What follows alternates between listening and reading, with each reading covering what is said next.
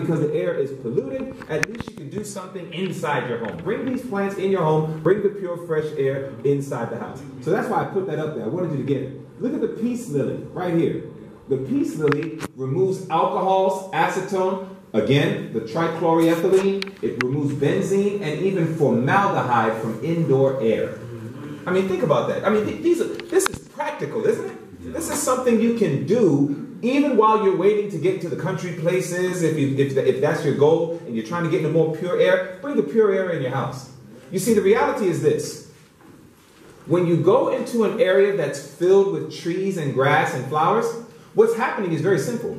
Whenever we exhale, we are releasing literal poison. It is called carbon dioxide. It's a poison, okay? And then what happens is when we breathe in, we're breathing in pure oxygen. Where's that oxygen coming from? It's coming from all of that greenery. This is why some people are trying to get out of city environments, get into country environments. When it comes to health, our goal is to get pure, fresh air for good health. So the green is taking in our poison and is giving us back oxygen. That's what's happening in the scientific world. Until we can get into an environment like that, if that's your goal, then this is what you do in the interim. You find some incredibly beautiful plants that also have medicinal properties. You put that here in your living room. You put that in your bedroom. You put that in your bathroom. You put them in different places. And you let that take in the poison in your rooms, even from your carbon dioxide. And what is it giving back to you? Pure, fresh oxygen. This is practical. This is what you and I can do. You understand that? Yes. And so even when we're living in the cities or what have you, we should, that's a different message, you know, but we should be striving to get into environments that are more surrounded by nature than surrounded by the creations of men, for many reasons. But until then, this is your practical solution for pure air. You got that? All right. You all took your pictures. I'm going back to the original slide. Now, again, looking at this here, where are we? All right, good. So, again, when we're looking at those laws of health, we just want to, again, go and do the best that we can. If you're not getting the open air, now you know how to get it. Daily exercise. You got to move, folks. Sitting is the new cigarette. If you're sitting all the time, sitting all the time, sitting all the time. I went to the British, was it the BUC? British Union Conference. Yes? So, my dear brother David and I went over there with my daughter Jada, and I wanted to see Elder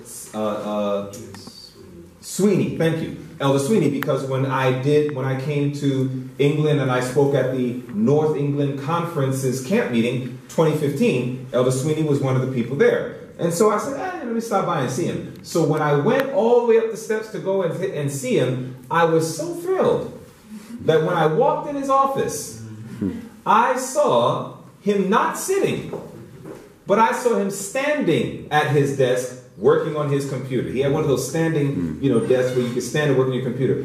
That kind of thing is really what a lot of us need. If some of you right now are living a very sedentary lifestyle, always sitting at a desk and just typing away and doing all this data entry type stuff, and you need to learn how to get up and stand up sometimes. Your body was made to stand. Your body was made to move. Your body was not made to sit all the time. And so you got to start thinking about these principles, okay? I'm hammering this point across because I don't have a problem with natural remedies. I don't have any problem with that. But the problem that I have is that I know our way of thinking as humans. We want the quickest, the fastest way to get something with very little effort. And this is why the average person who's sick does not do the things that are on the screen. We're not doing these things. We're not doing these faithfully. But we want a pill or we want a procedure. But we're not doing this. So that's why I'm spending time on this. All right? So again, the key is, are you getting plenty of sunshine? Are you getting proper rest? Are you drinking enough water and hydrating your body? Are you practicing temperance, self-control in every area of your life? Are you always eating food that is nutritious? This is what should be the rule of your life. This is God's plan. This is what the Lord wants you to get on. This is what God wants you to get on before you start popping herbs and drinking teas and doing all this other stuff. Before you start doing all of that, God says, make sure you're doing this first. You understand that? Are we clear on that, family? Yes. All right, so this is key. Now, let me show you what a day can look like. This is by no means, I know this is not going to be everybody's reality. What does a day look like of following God's laws of health? Okay, what does a day look like? So I'm just going to give you an example. How do I live out God's plan in a single day? Okay, let's talk about that. Take a look. Here we go. You ready? This is a day. We're going to call this the beginning of your day. How do I live out God's plan in a day? What does that look like? Here we go. Number 1, 6 a.m. You rise in the morning and you get yourself a cup of water. That's one of the first things you can do. Now, for some people, they like to put some fresh lemon in their water. I would highly recommend that. Okay? If you can put some fresh lemon in your water, take half a lemon and you squeeze that in your water. Lemon is very acidic as a fruit.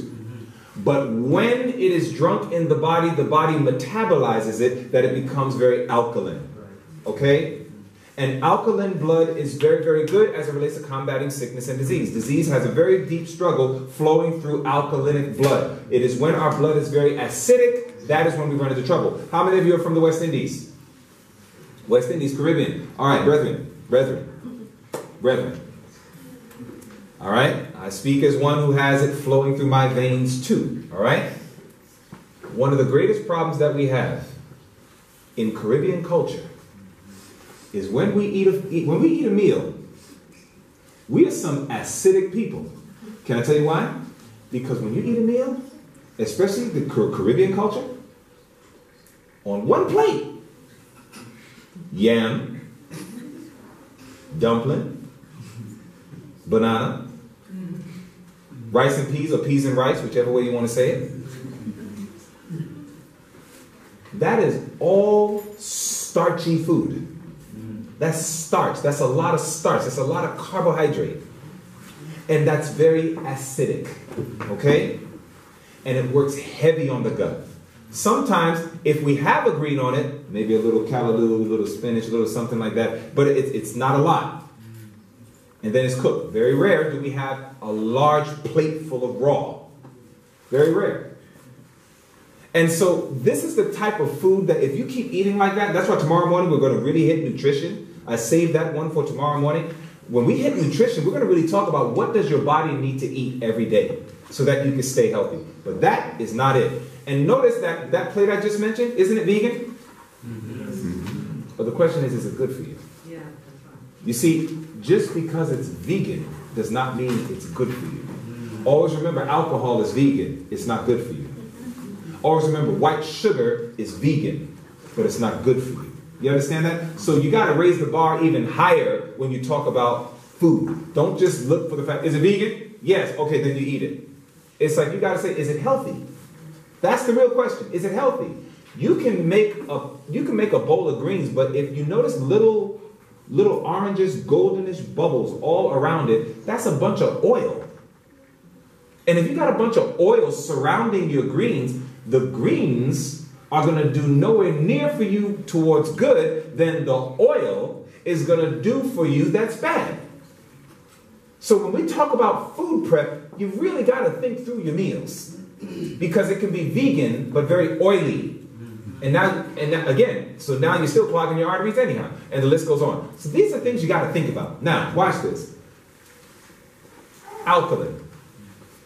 Put some lemon water inside. That's my recommendation. So 6 a.m., you get up, you have a cup of water. First thing of the day. Even before you brush your teeth, you develop a little bit of vitamin B12 naturally in the bacteria in your mouth. So even before you brush your teeth, first thing when you get up, get a cup of water and drink it down, wash down the B12, everything else, and then you go ahead and progress. So what do you do next? So beginning of the day, have a cup of water. Then, I'm just using examples. Let's say 10 after 6. In other words, you get up, thank the Lord. You get up, you go in your kitchen or wherever, you get your water. So let's say that took you about 10 minutes. At least, I'm giving you 30 minutes. I recommend more, but I'll give you 30 minutes. From 6:10 a.m. to 6:40 a.m., 30 minutes. that's where you're going to have your morning devotion. Okay? Morning devotion time. Either outside, where you can do it in sunlight, or you can use the light therapy like what we talked about last night, right?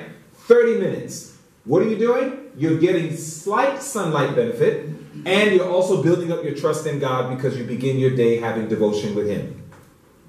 Next, 6:40 a.m. Have another cup of water. This is very practical. I'm sick. How do I live out God's plan in a given day?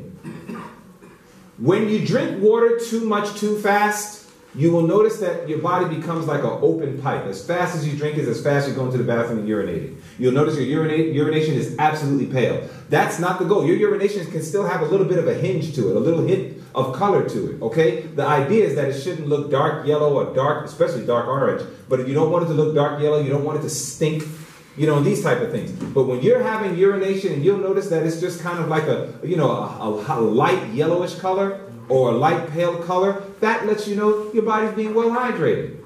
Okay? Typically, if you give yourself about 30 minutes between every cup of water, you will find that sometimes the third or fourth cup is when you got to go to the bathroom. You don't always have to go immediately after every cup. So spacing out your water is good. It keeps you from making the bathroom your second home. Now watch this. 6:40 a.m., have another cup of water, right? 6:45, go outside and practice deep breathing exercises. That's where you start getting your open air, or do it in your home with all your plants or what have you. But you start doing deep breathing exercises. Again, deep breathing exercise, 4 seconds, 7 seconds, hold it, 8 seconds, lips pursed. Do you know that when you do deep aspirations of breathing, you're actually helping to purify your blood? When you're breathing in pure fresh air, it's a very subtle way that you're purifying blood and you're assisting your body to properly prepare to digest your food when you have your breakfast. Deep breathing exercises, okay? Very important. Now, 7:15 a.m., have another cup of water. You space it out about every 30 minutes. Have another cup of water. 7:45, have another cup of water. 8 a.m., go ahead and have your breakfast. That's nutrition now. You're in the law of health and nutrition. Again, tweak your schedule. Do it according to your schedule. I'm just giving you an idea of how it could work. 8 a.m., have your breakfast. And then I like this one. 8 a.m., have your breakfast. Then, let's say you take 45 minutes. Why would it take 45 minutes to have your meal? You know why? Because you're chewing your food. Sometimes we eat too fast. You put the food in your mouth and you kind of like bite, bite, bite. And then you swallow and you got like a whole lump of whatever going down your throat. That's not the way you do it. You want to just go ahead, put your food in your mouth and chew it until it feels like applesauce. Chew it until it feels like oatmeal.